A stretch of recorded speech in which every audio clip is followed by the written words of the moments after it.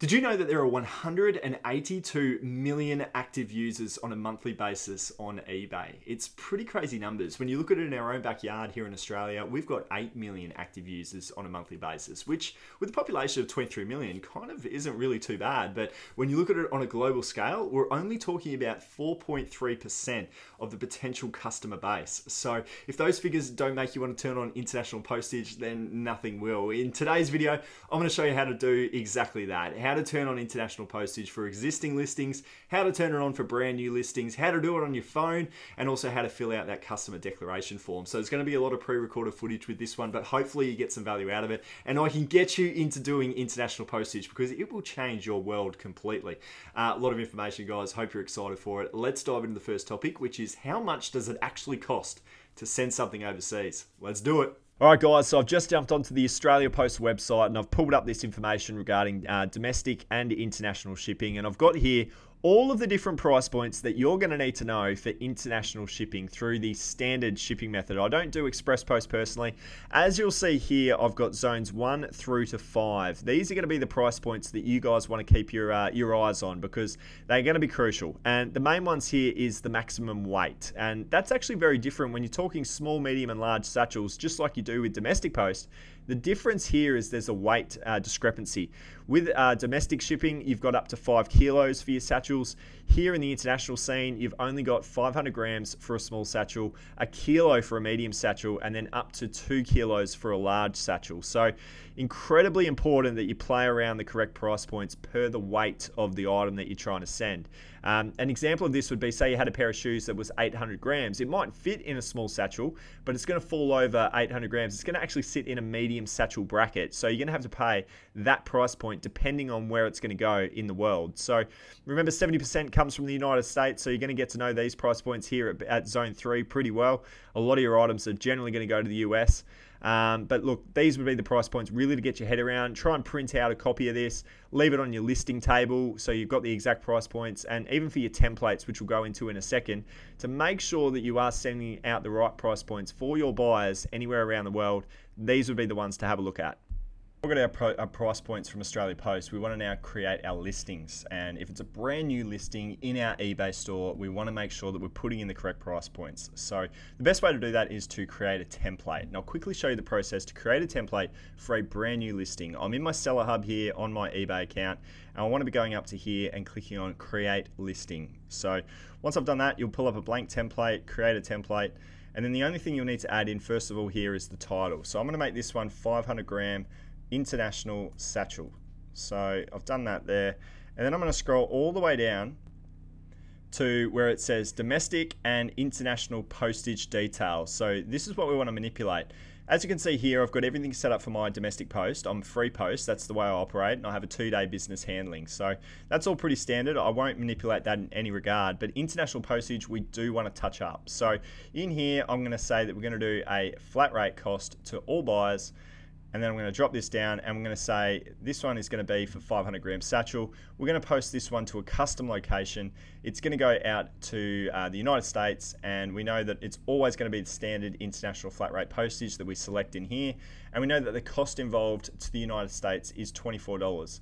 We can then click this button here, offer another service. If I click on that one and then I go to custom location, again, we can pick anywhere. I'll do Asia. Asia with the standard international flat rate was $21.60, going back to my table that we looked at earlier. So I can add that one in. I can offer another service to a custom location. This time we might do New Zealand. We know that New Zealand is $18 with the standard international service. And then we go down and we add in another service, and that one is going to go to Europe and the UK with the standard flat rate, and that was $26.40, I believe, from memory. So there's all of our price points for our 4 locations. What we haven't included is the rest of the world, the Zone 5 figure. But as you'll see down the bottom here, it says additional post 2 locations, buyers contact for cost. So you're saying that you will post anywhere else in the world. Will post worldwide is what I'll select. So I'm happy to send it anywhere else in the world, but these are the major price points that I've already got in place. So that'll eliminate a lot of the issue. From there, any of this sort of package weight and dimensions, you don't need to fill that in at all. The only thing that you need to adjust here is the weight. So it'll be 500 grams. So 500 gram satchel, template created now, for all the different price points that Australia Post offers us, save template is what we have to do there. So I click on save template. There it is there. I'll say that I'm done. From there, these are my list of templates, and I've got an international satchel for 500 grams that I can start my listing with right there. So if I click on start listing, I could then go in and make it anything out of my list of items that I've pre-selected, or create a brand new listing for fresh. And then when you scroll all the way down after I put photos, templates, everything that you would want in a listing, you will already find down the bottom here, you've already got your pre-allocated price points. Now, it will be a little tedious because you will need to do the 1 kilo and the 2 kilo, the small, the medium, and the large satchel, no doubt about it. It does take a little bit of time, but it's probably well worth the effort, because then your templates are set up, and whenever you need to do a brand new listing, your template's already there for you. You can see I've got 916 active listings. Say for instance, none of them were on International Postage. Well, I can go into the system here and I can actually pre-select items out and then do a bulk setup for International Postage. So I'll quickly show you how to do that. Really the key thing for me here is I'm working off the weight allocation that we just had a look at with the price points on Australia Post. So first of all, the ones that I'm going to try and grab out of my active listings here are for items that are under 500 kilos, or 500 grams, I should say, in weight. So the first one that we'll grab here is the rusty board shorts. Now I'm just in my seller hub in my active listings tab here, and I'm just working my way through, just pre-selecting the items that I want to manipulate.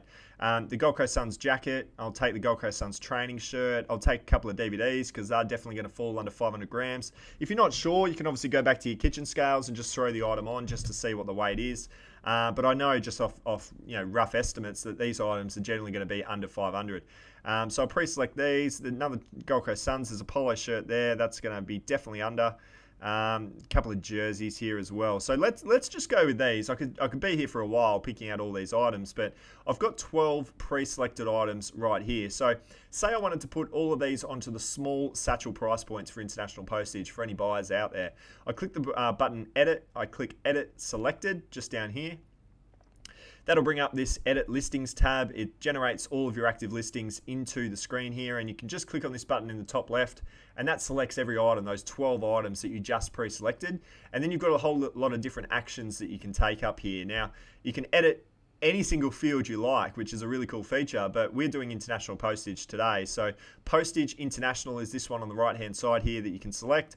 And then you've got this tab that pops up here for you. So with 12 active listings that we're going to amend, we're going to go, instead of no international, we're going to say flat, same cost to all buyers, because we know what the price point is going to be for each one.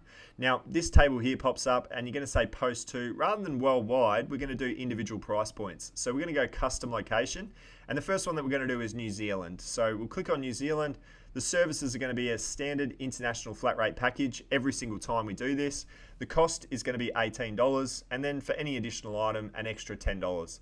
An offer, an additional service, we're going to go back in and we're going to do the exact same process for the 4 major locations that Australia Post has given us price points for. So the next one that we'll do is Asia. I believe that was $21.60. Just making sure that you're going back and checking your Australia Post charges to making sure that you're getting the right price points. The next one that we'll add in is the United States for our third one.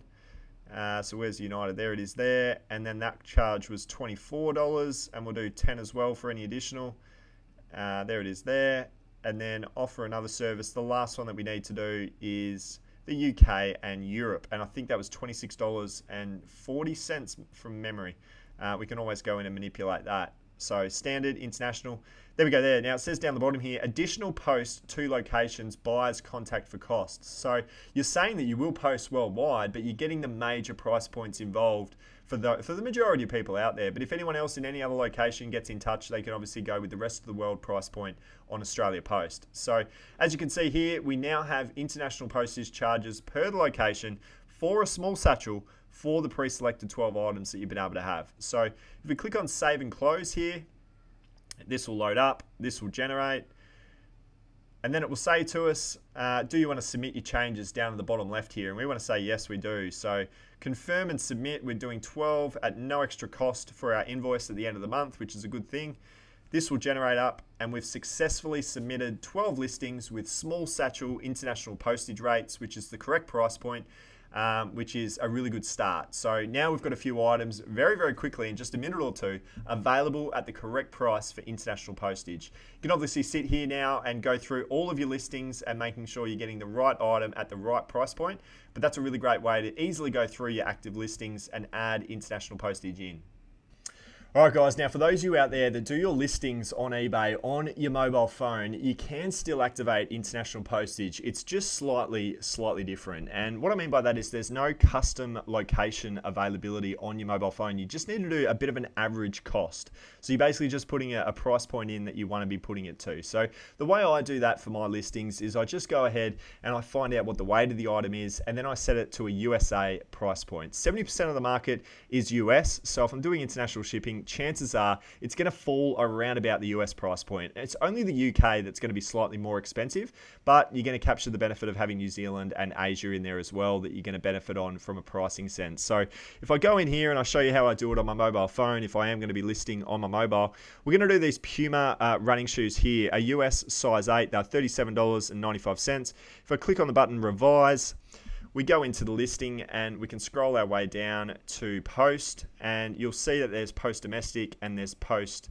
well, there's only post domestic because I need to add in international postage. So we're going to click on that one. Postage is all set up domestically, but we need to activate post internationally. So we click on this one, and then we go on standard international flat rate postage always, because they're the price points per Australia Post website. And then from there, we have enter a postage cost. So as you can see here, you've got worldwide, postage costs worldwide.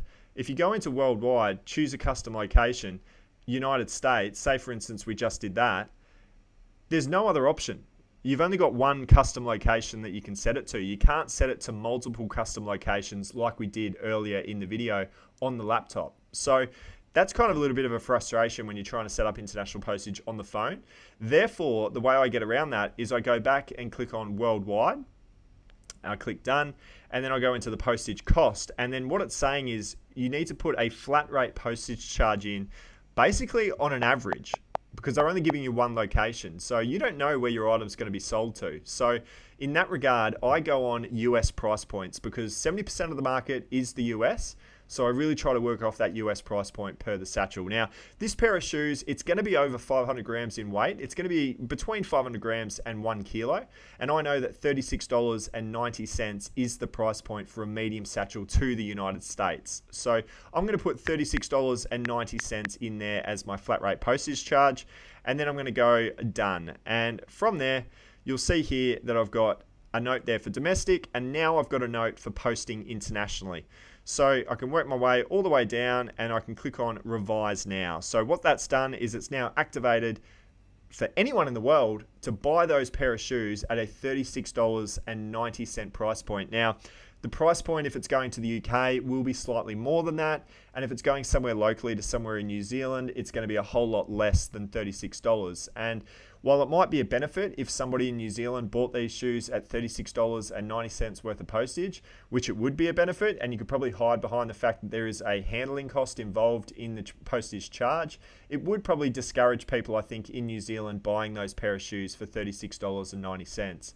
Whereby if you jump onto the laptop, you can set it at the correct postage charge and it be those $18 worth of postage out to New Zealand. So that's probably one disadvantage for doing it on the phone, but I mean, you know, I still think there's a place for it. I still think the averages approach is a good way to do it. If you just wanted to go bulk on US price points and just leave it at that, it would take 2 seconds to do. But I like to think the correct price points, you're going to get more of a chance of making a few more sales. But that is the only way, I believe. Let me know out there if there's a better way of doing it on the phone, but the only way that you can add international postage on your phone.